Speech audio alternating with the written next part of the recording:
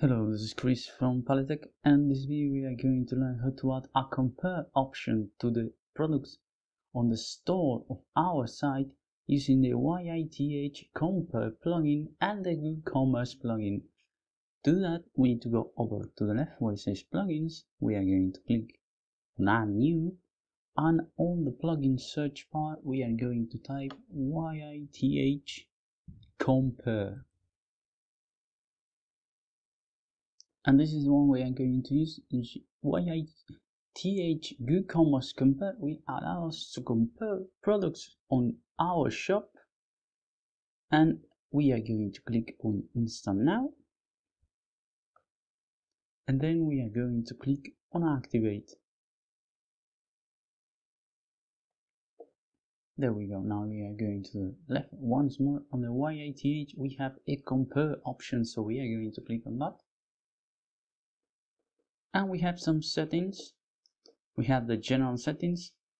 We can select it to be a link or a button to the compare. We're going to use a button for the example. And the link and button text compare by default, and we can change it here. And we can select to show the button on a single product page, show the button on the product list, and open the automatically light box on the compare button. We have the table settings, the title of the table, the fields shows when comparing the products, the image, title, price, add to cart, description, SKU, availability, weight, and dimensions, and we can check or uncheck all these options here. And we have the repeat price field at the end of the table, and repeat add to cart field at the end of the table as well. And we have the image size, and if we want to hard crop the image. So we are going to save the changes, and we are going to go to the top, the name of the site, and we are going to click on visit the store to see how it works. So here we are on the store, and now we have a new button which says compare next to the add to cart. So if we click in that,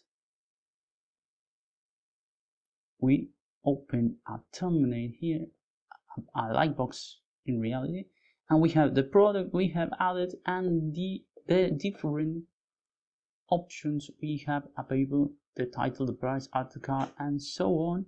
We have the add to cart button, and it's repeated on the bottom and on the top here.